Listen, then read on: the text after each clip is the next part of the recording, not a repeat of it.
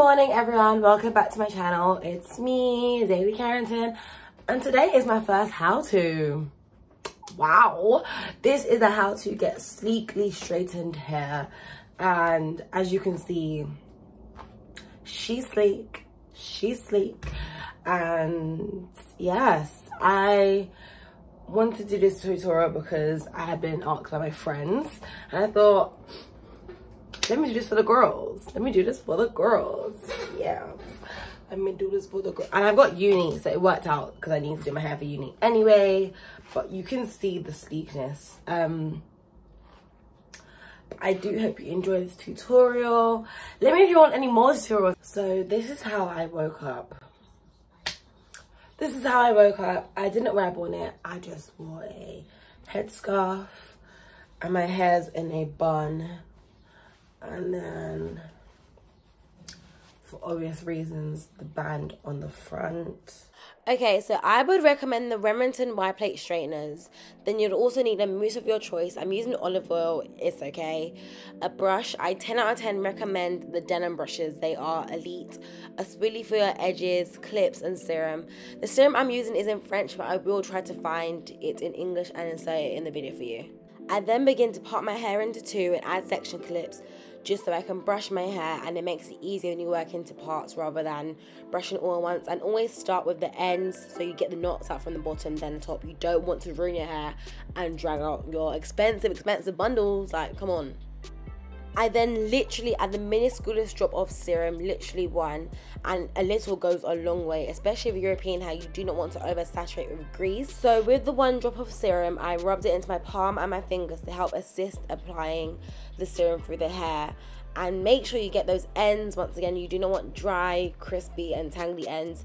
It will ruin the look of the sleekness of your hair. And so once again, we need to part it. When straightening your hair, you need, like, you literally need to work in small sections to ensure that the flat iron can literally iron out any bends or imperfections.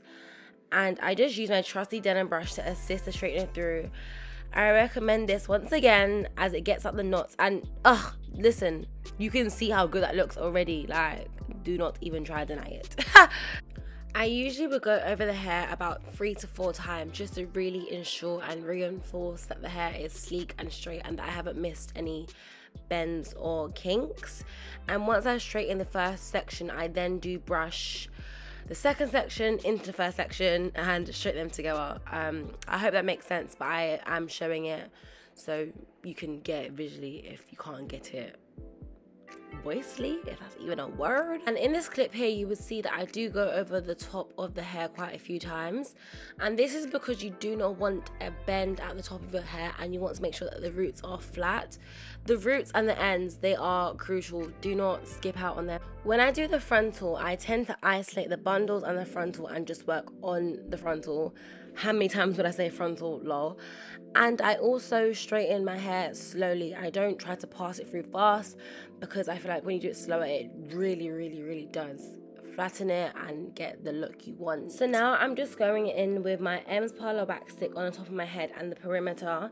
And this right here is mad ghetto. My hot comb is broken. So a trick is to use your straightener and it works like magic. And you can see the shine from the wax stick and the straightener on the top. It makes a difference. Okay, and now we have super sleek, luscious locks versus bed hair. You can see the difference and the effort, and note how the literal one drop of the serum went a long way. The shine is shining. The shine is absolutely 100 million, 10%, 1000% shining. Straighten, sleek, serum, and flippin' peat. We go again. Let's do it. A tip that I would recommend to keep your hair straightened throughout the day is to ensure that it doesn't get stuck or tucked to any of your clothes, covens, bags, whatever, as it will bend and tangle and tarnish your sleekness of your hard work that you spent your long morning doing when you could have had extra time sleep. One thing about me I always do is go over my ends, and my mum taught me this like literally years ago. You do not want to forget them out. It's literally vital. When I see people in public and their ends aren't done, it's cringe me. Like, sorry, I just hate it. So I just make it like imperative that they're done really well, and it just, you know, it's busting. Do you know what I mean? So I taught my friend Marisa this trick literally like last week. You get a section from the back of your hair and you straighten it upwards, and this really ensures that the back of your hair is not wavy. I hate when before I straighten my hair and the sides were so good and the back was still crimply, bed hair.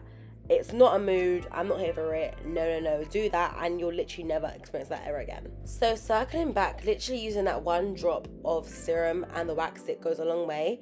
The sleek and the shine is doing what it has to do. Then I just get another clip and clip my hair out my face so I can get on with the edges.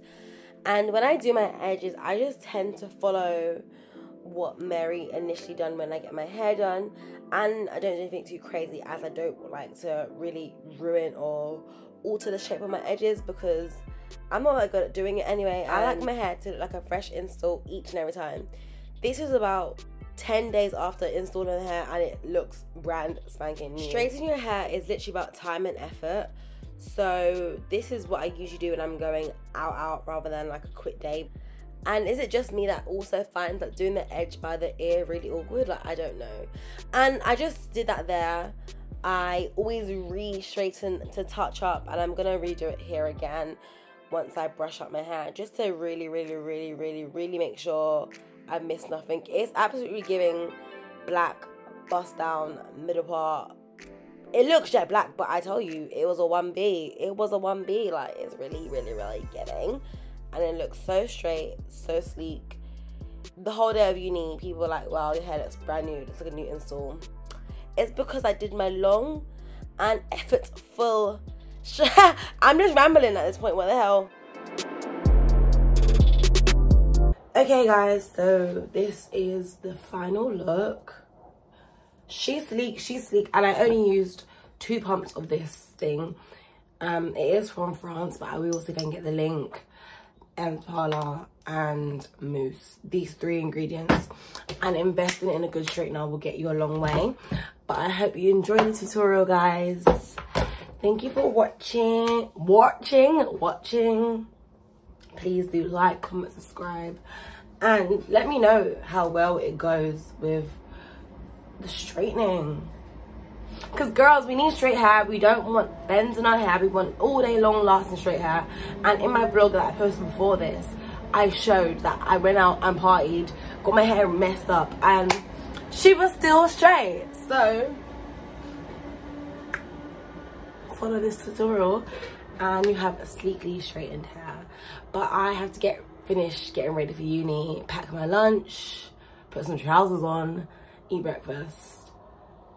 But thank you so much for watching. I will see you in my new or next video. Bye. Like, comment, and subscribe.